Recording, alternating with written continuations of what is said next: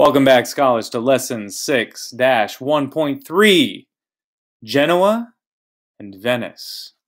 Today we're going to spend a substantial part of this lesson talking about these two very important city-states in Italy and their role in the Silk Road trade and eventual Age of Exploration.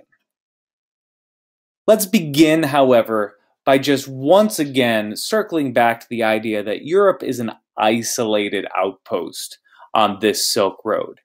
This map does a really good job of highlighting the real breadth of the Silk Road and how Asia is really interconnected by this. Africa is less so. Do keep in mind, though, there's a couple of trade stations down this east coast as well. But when you move into Europe itself, you're really just going through Italy. This is the European Silk Road, and it keeps them barely connected to the rest of the world. Europe is not a major hub of trade at this point in world history. Now, European access to these goods do come primarily through two large trading cities. We have Genoa and Venice. Venice we have talked about a number of times. Genoa a little bit less so. So we're going to take some time and really get into Genoa today, but of course circle back to Venice as well. Now, compared to the East and Middle East, Europe is it's an outpost, which means you need to be transporting goods into European markets. That is what these two city-states are doing. They are trade middlemen. They are moving goods from one place to another. At least early on in this process, they're not producers. They're not making a lot of anything.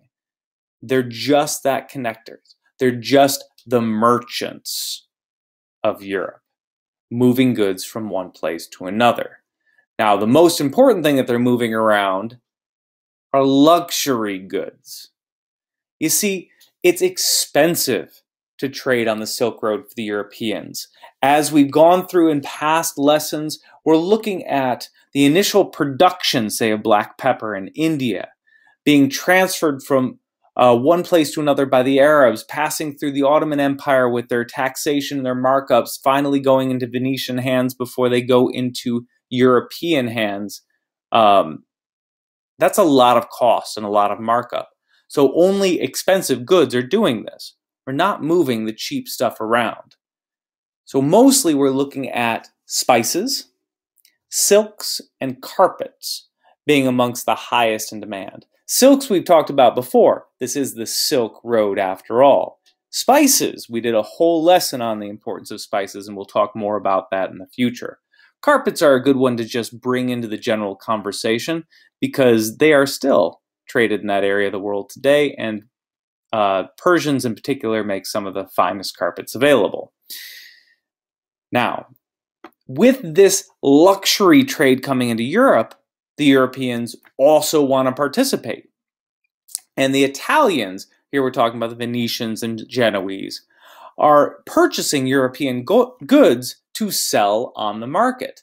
They're purchasing goods like wool. Europe has lots of sheep. Firearms, which the Europeans were becoming very good at producing. They'd learned from the Ottomans. And also slaves. As we've discussed in past lessons, they're enslaving each other, but they're also increasingly getting access to African slave markets. So those are going to be some of the things that the Europeans are producing. However, demand for those items is just not what it is for silk and spices. Everybody wanted silk and spices. These other items, less so. Why do you need a lot of wool when you've got a lot of silk? I mean, come on, silk is nice. Wool is a little, itchy. So the demand is just not as high. So Europeans need to pay for it in specie as well. Specie is valuable metals, in this case, gold and silver. So a lot of European wealth in the form of gold and silver is moving east for pepper. So Let's look at Genoa. Genoa is one of these two cities. Here on this map, you can see Venice right here, and we have the Republic of Genoa located right there. There's the city of Genoa. Everything in yellow is controlled by the Genoese. You can see it in blown up version down here. So we're looking at the west side of Italy itself.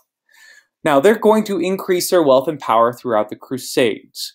They're going to be in charge of moving a lot of troops around, and they'll also fight in some battles that will be very advantageous to them. Most notably, in the area of the Black Sea. This is a map of the Black Sea area. The Genoese are going to sail into that and start to capture some lands and establish some colonies throughout the Black Sea. And this is going to allow them right down here to have direct contact with Persia and to be trading with whomever is in control of Persia during this 200-year stretch of time that the Genoese are in the Black Sea. So that is going to give the Genoese access to the Silk Road.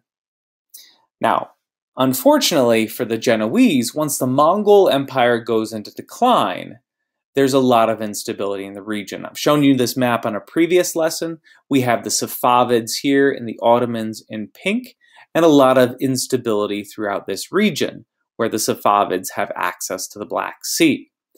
The Persian route through the Silk Road was more beneficial to the Genoese than the direct trade with the Ottomans were. Some of that is just tax policy. Some of that is alliances that developed over time. So this instability is not good for Genoa. And as the instability becomes greater and greater over the centuries, and particularly with Persia, the Safavids not doing very well, Genoa eventually shifts its focus over to finance. They become a little bit less involved in trade, actually a lot less involved in trade, and instead focus on being a banking center, using the wealth that they already have, loaning it out to others, and earning interest in those transactions.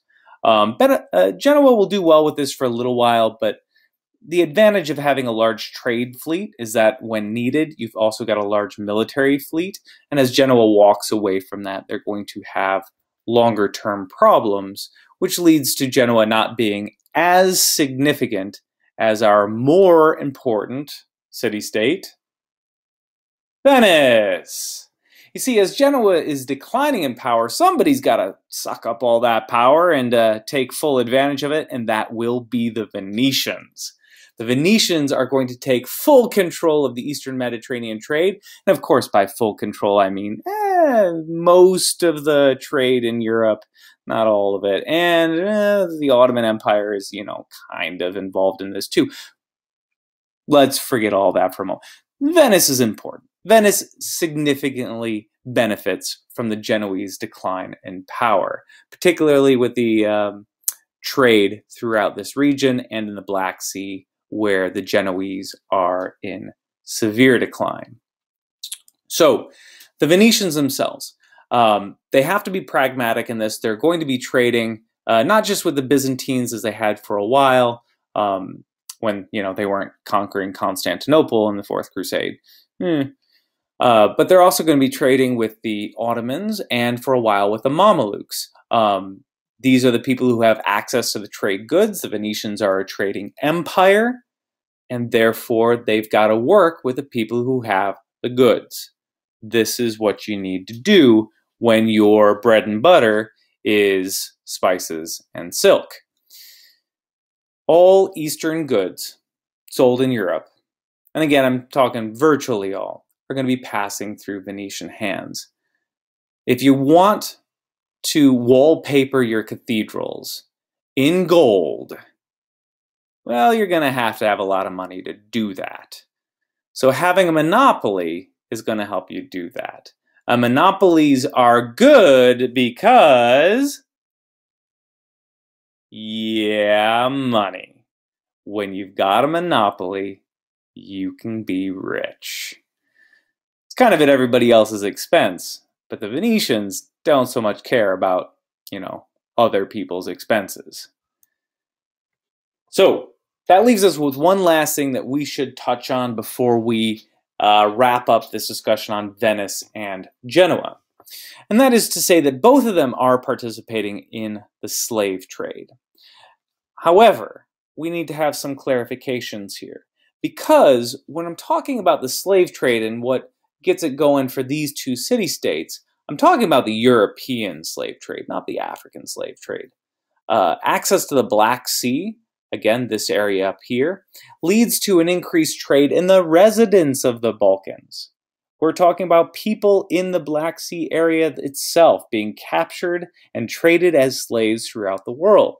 Interestingly, one of those groups, the before discussed Mamelukes, were fleeing the Mongol Empire, wind up in this area, wind up getting captured, enslaved, sold down to Egypt, where they overthrow the empire down here, establish their own Mameluke empire, and these former refugees of the Mongols wind up being among the most successful military groups when fighting the Mongols.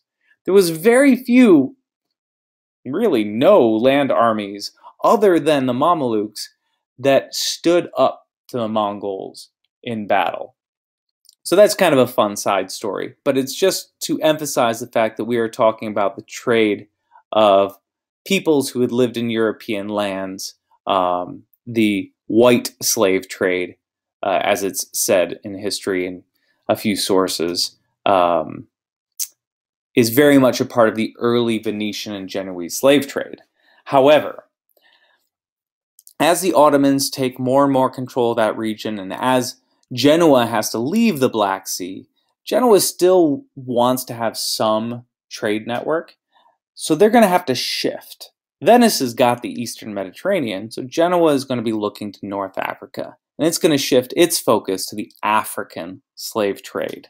And it will be from the success that Genoa sees in this area of slaves moving up primarily out of West Africa through these trade routes and being sold in North Africa to Genoese merchants who then move them around, that Spain and Portugal will themselves get interested in African slave trade.